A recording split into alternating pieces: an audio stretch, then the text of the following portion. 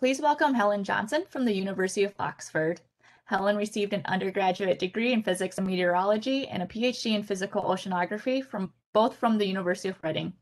She spent some time as a postdoc with Chris Garrett in Canada before returning to the UK as a Royal Society University Research Fellow. She's been in Oxford since 2007 and received full professorship in ocean and climate science in 2020.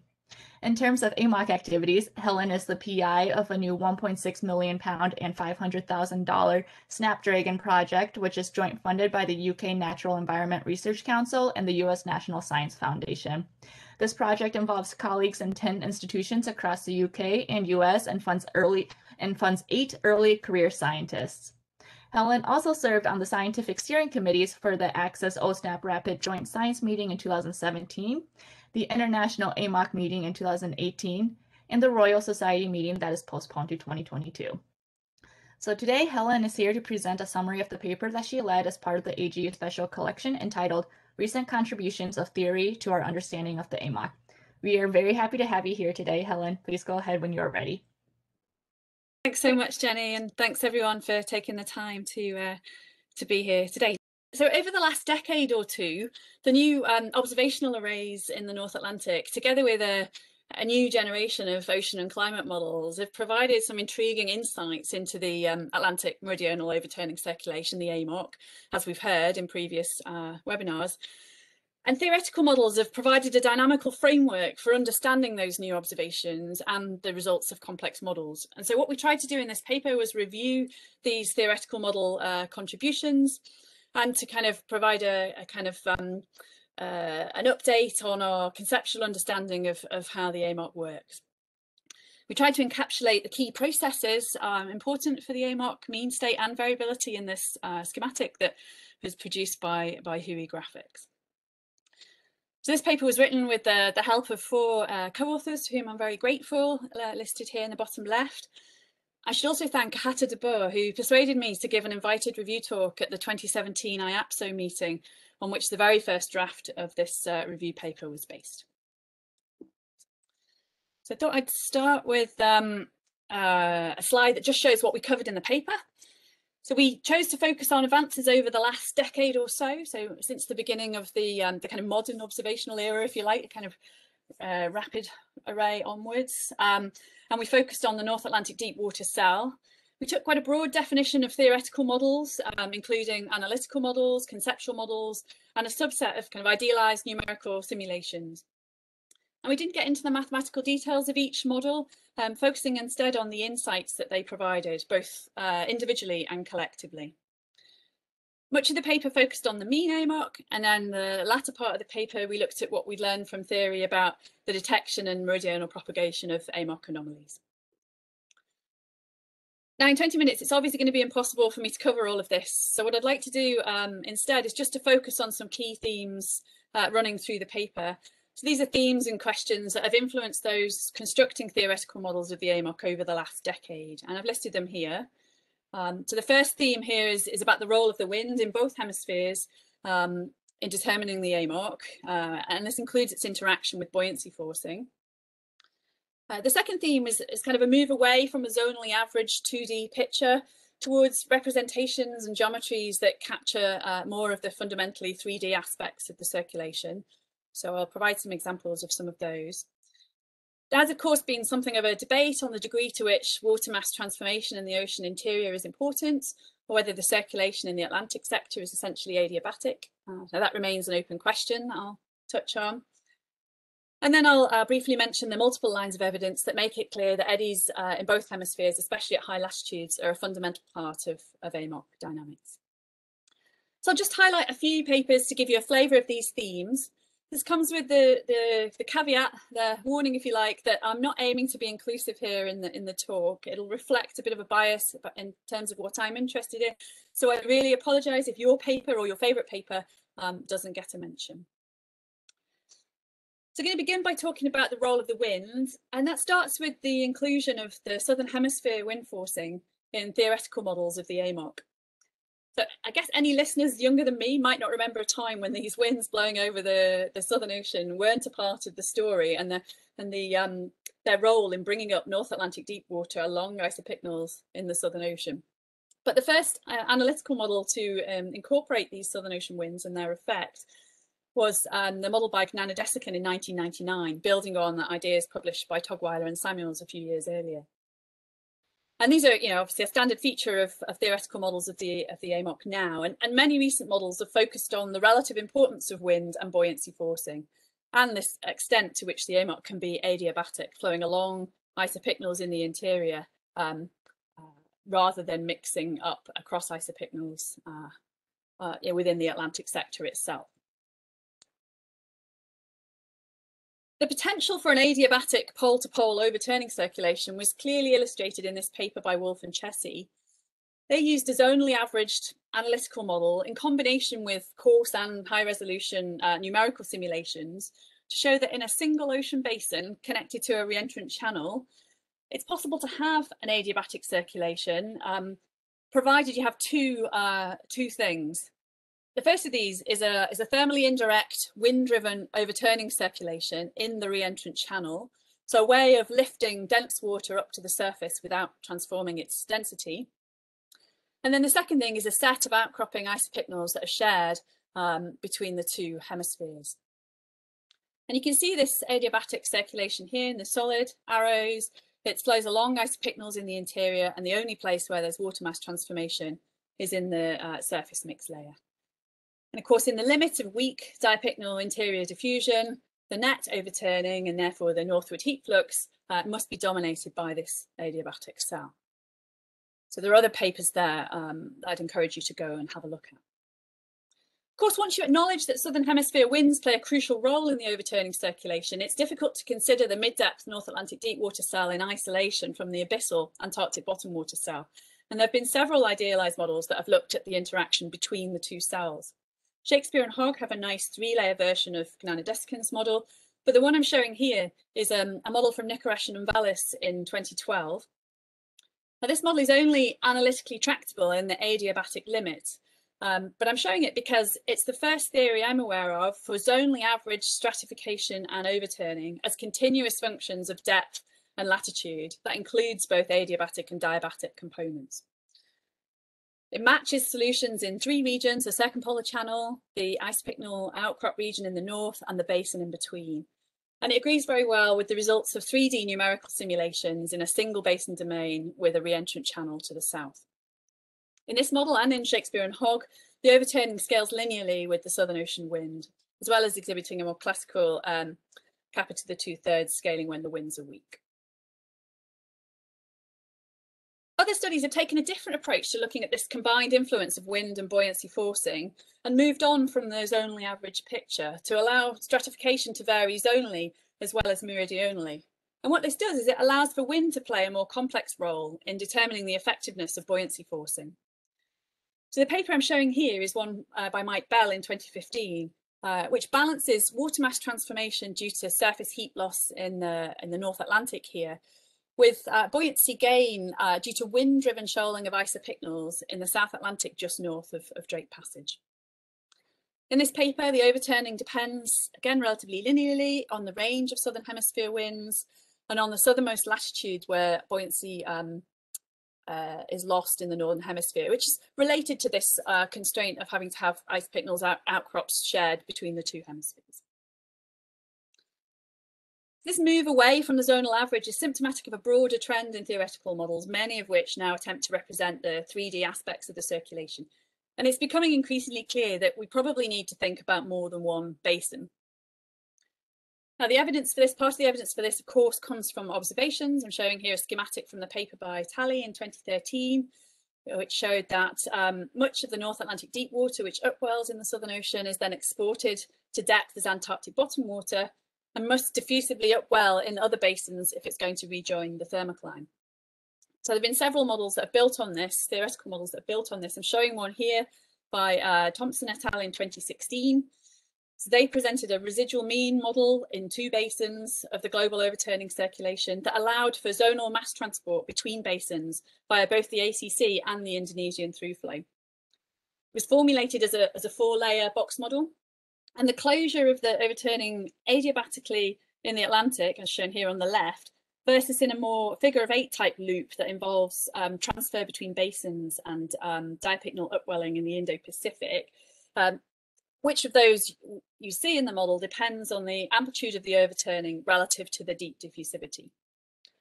So these authors concluded that in the present day Atlantic, there was a minimal role actually for this adiabatic setup, but this is very much still an open question with really important implications for tracer distributions, residence times, pathways, and of course the sensitivity of the overturning circulation to changed forcing. Other studies have addressed this multi-basin question using a reduced gravity or a two-layer approach. Jones and Chessy had a nice paper using a two-basin model where the interbase between layers was deeper in the Pacific-like basin than the Atlantic one, and that difference led to a geostrophically balanced exchange flow between the basins. Ferrari et al. Took a similar approach and suggested that in the present day climate, the overturning circulation down here in yellow might be best thought of as a combination of three circulations: an adiabatic circulation in the Atlantic, a diabatic overturning in the Indo-Pacific, and then an interbasin circulation that exchanges water through the Southern Ocean geostrophically between the two basins. Now, these multi-basin models reflect our growing appreciation that even if an adiabatic overturning is possible within the Atlantic, water mass transformation in the Indo-Pacific likely plays an important role in the buoyancy budget of the global overturning. All the models we've discussed so far have included the role of eddies in the Southern Ocean. You can see the little blue arrows here. These eddies, of course, act to flatten isopicknals and oppose the wind-driven upwelling of North Atlantic deep water.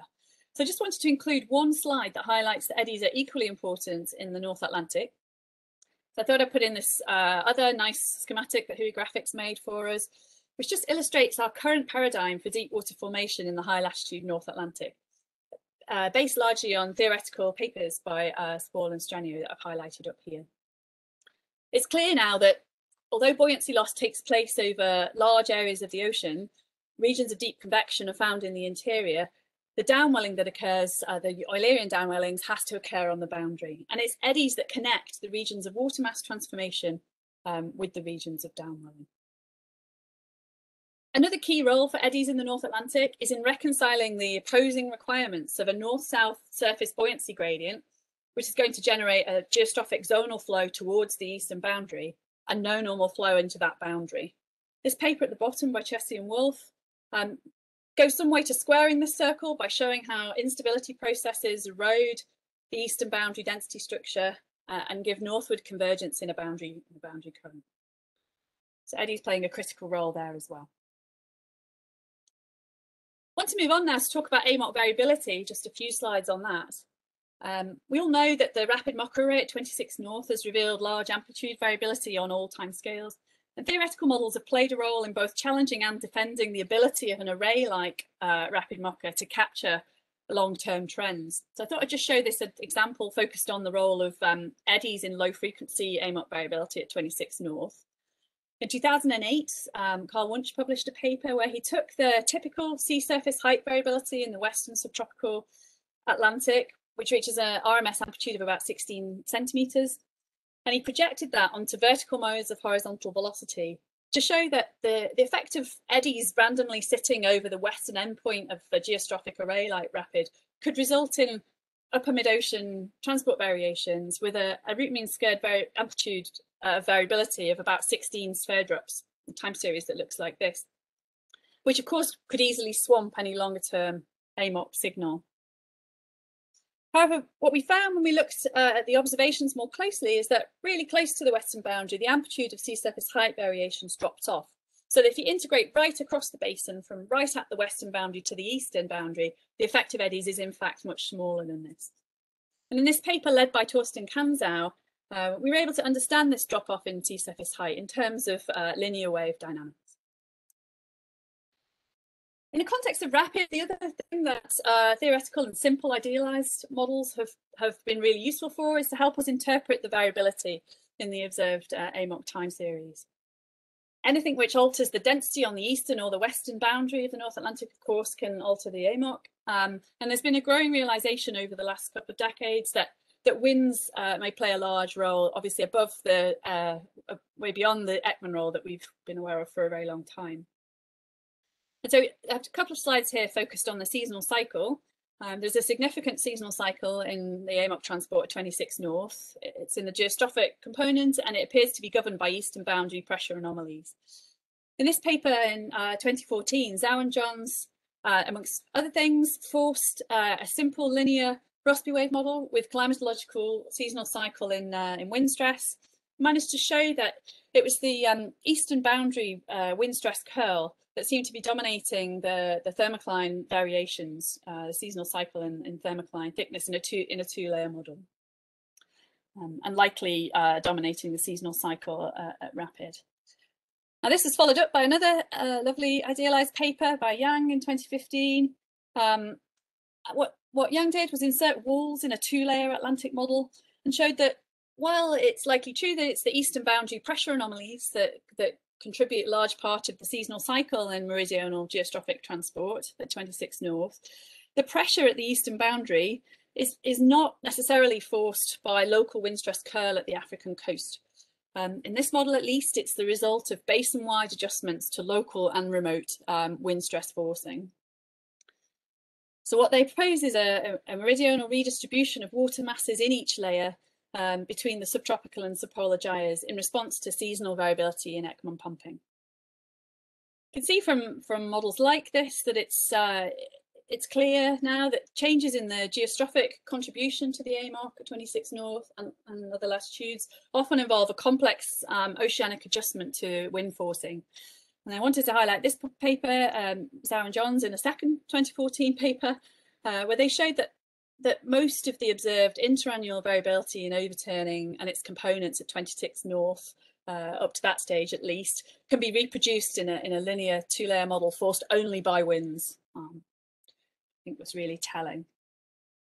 And then the last slide I want to show is this one, and just to remind me to make the point that that reduced gravity 1.5 layer models have really provided quite a useful, simple analytical framework for exploring the different characteristics of AMOC variability generated by wind compared with variability generated by surface buoyancy fluxes and the combined influence of the two. So there have been a range of models here, but the one I'm showing here was led by our postdoc at the time, Xiaoming Zhai, who proposed an analytical theory for the interaction of wind stress and buoyancy fluxes associated with the North Atlantic Ocean, the North Atlantic Oscillation in generating AMOC variability. So he constructed a volume budget for the upper branch of the AMOC, assuming fast boundary wave propagation and westward Rossby wave propagation in the interior. And he found that the effect of stochastic wind forcing over the subpolar basin is integrated along Rossby wave characteristics. And so what that gives you in this model is low frequency AMOC variability in the rest of the basin. Whereas in contrast, North Atlantic Oscillation related surface buoyancy fluxes more likely to excite stochastic variability directly on the western boundary, which could be subsequently communicated into the ocean interior. So hopefully I've given you a flavour of some recent theoretical models, a very small selection, and convinced you that theoretical and conceptual models continue to play a useful role in both articulating our current understanding of the overturning circulation, but also helping us to frame the kind of leading order questions that remain open about AMOC dynamics. So I just want to close like we did in the paper by outlining some of the remaining challenges that we think theory might be able to make a contribution to over the next decade. It's always dangerous to do this kind of thing, but there you go. So the first thing on the list here is we think perhaps theoretical models might be able to play a role in getting at what sets the mean strength of the residual overturning in the Southern Ocean. You know, it's clear that the Eulerian mean and the eddy-driven overturning cells appear to be related largely to local winds, but it's not obvious yet, I'd say, what sets the residual overturning and how closely tied that has to be to North Atlantic buoyancy forcing. So this is, of course, linked to this question of an adiabatic overturning circulation. The second thing I put on the list here is potential for theory to help us understand the bewildering variety of AMOC variability that's exhibited by ocean and climate models by trying to get at how it depends on the background state. I think we'll see more of a proliferation of models that go beyond just looking at the ocean and incorporate other aspects of the climate system, coupled ocean atmosphere models, theoretical models perhaps. And that might help to better describe the air-sea interaction, which would have implications for our ability to represent AMOC stability, perhaps a bit more realistically in these models. And then the final thing I've put on the list here is that I think theoretical models and conceptual thinking will help us to continue to help us to prioritize the most critical, often subgrid scale processes that we need to improve the representation of in numerical ocean circulation models, and also play a role in helping us develop the appropriate parameterizations. So recent examples of this are things like submesoscale processes, and also, of course, deep overflows, dense overflows. I put a question mark here. By their very nature, theoretical advances are quite difficult to foresee. But what's certain is that, at the moment, there's an unprecedented amount of data being collected in the North Atlantic. I just put the OSNAP array up here to remind me to say that. And I think what that means is there's never been such an exciting time to be thinking about how the Atlantic really works. And I'm sure that theoretical models will play a role in understanding the observations we're collecting over the next decade, and in formulating hypotheses that we can test with these observations and with future models. And I'll leave it there. Thank you so much, Helen. Do we have any questions for her? I see a question in the chat box by Sanki Lee. Is there a positive feedback that drives the AMOC variability, or is AMOC variability simply driven by the North Atlantic Oscillation? Is there a positive feedback? I don't know if Sanki is referring to a particular paper here. I don't feel like I can answer that question in general terms. There may well be all kinds of feedbacks, and I don't really want to speculate. But what I would welcome is other people to offer views on that. Please do jump in. Anyone who wants to comment on that. The salt advection feedback. Yeah, of course, and that could, yeah, the NAO could be activating that. Yeah. Did you have anything else in mind, Sanki? See, a couple things. Delayed oscillation. Yep. Yeah, that may be playing a role. Yeah, that's definitely something to think about. It's not something that was built into that Psi model particularly. Yeah. Do we have any other questions for Helen? If I may, I guess I should. I'd like to comment on this issue of variability. I've invited Quentin Germain, who's on the broadcast, to talk about this, so perhaps he'll follow up. But we did an ensemble of North Atlantic runs and found a significant fraction of the variability of the AMOC was intrinsic. We were able to produce a map of that, and a lot in several places, 40% in the upper 1,000 meters. 40% of the observed, or 40% of the model variability could be ascribed to intrinsic processes. Anyway, so that's kind of a quick answer to that question. There's a lot of detail, of course. It's interesting. Thanks, Bill. I see a question from Shane. What current observational gaps would you like to see filled to help theoretical developments? Ooh. Oh, I'm not sure. Yeah, I mean, personally, I still think we need to get a better handle on exchange between the boundary currents in the interior and observationally at high latitudes in the North Atlantic. But yeah, I don't know what else would be on my wish list. Anyone else out there want to offer up? Yeah, I see you thinking. See, maybe we can go to another question while you come up with some ideas. Because I do see a lot coming into the chat. So another question by Martha Buckley. I am interested in the role of eddies in the North Atlantic. It seems that they influence where the downwelling occurs, but do they alter the mean strength of the AMOC and density coordinates / water mass transformation? Yeah, that's a really good question. Yeah, I guess I'd like Mike or Paula to weigh in on that if they're on the call. I don't know if they are. I think this eastern bounding issue means that they are playing some role in water mass transformation in the mean. Yeah, I can make some comment. This is Mike Spall. Thanks, Mike. The water mass transformation is a balance between the atmospheric forcing and lateral advection in the ocean, right? So in the interior of the gyre, the lateral advection, I think, is mainly carried by eddies. So the strength of the eddy flux, or the ability of eddies to transport properties from the boundary current into the interior, it's half of the equation that determines the water mass properties. So if the boundary current were more stable, then you would have to have a larger density gradient to flux the same amount of heat to balance cooling in the interior. I should say density to balance buoyancy flux in the interior. So eddies do have an active role in determining the strength and the product of convection at high latitudes. Let's move on to another question. Tim Delsol, do these theoretical advances suggest more effective ways to monitor the AMOC beyond the existing arrays? So there's been a lot of activity on that in terms of people, thinking about whether combinations of sphere-drift balance or simply using SSH can do that. The paper I talked about, the Kanzo paper I talked about, made it clear that you really have to go right across the basin, to do your geostrophic calculation if you want to avoid this contamination by eddies, which made it clear that you can't really do that with altimetry. But there've been various papers. Eleanor is on the call. I noticed she's thought hard about this, about whether there's better, cheaper, easier ways of doing it than the way we're doing it at the moment. Maybe she wants to weigh in. I think the jury's still open, really, on that. Eleanor, I'll give you a chance if you want to chime in. Yes, I think altimetry will play a role in how we do this in the future, but there's still issues with what the altimetry is saying. Well, it looks like it carries more variability than we think we have from the in-situ observations, and I think that's true both at OSNAP and RAPID. So it carries the same variability or similar variability, but there are issues with the magnitude.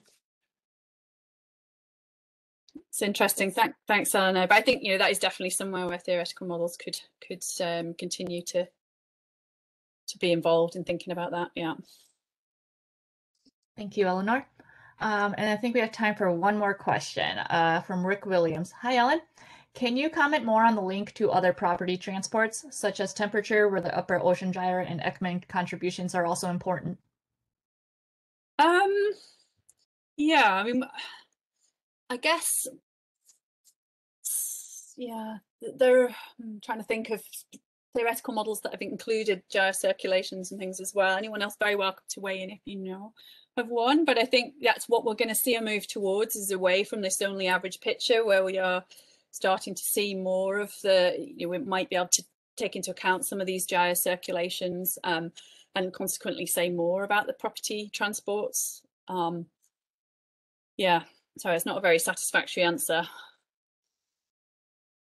I think that's kind of in the works for the coming decade. That's the trend we're moving more towards. Great. I think that will conclude our webinar today. So again, thank you so much, Helen, for taking the time to present at today's webinar. And thank you to everyone on the line for participating. The AMOC webinar series will be concluding next month with a presentation from Hallie Kilborn on June 17th. So that's the final AMOC webinar we'll have. We'll get a sneak peek at the paper that the Paleo Task Team has been working on, linking historical and modern views of the AMOC. So hopefully we'll see you next month for our final AMOC webinar. And again, thank you so much, Helen, for your talk today.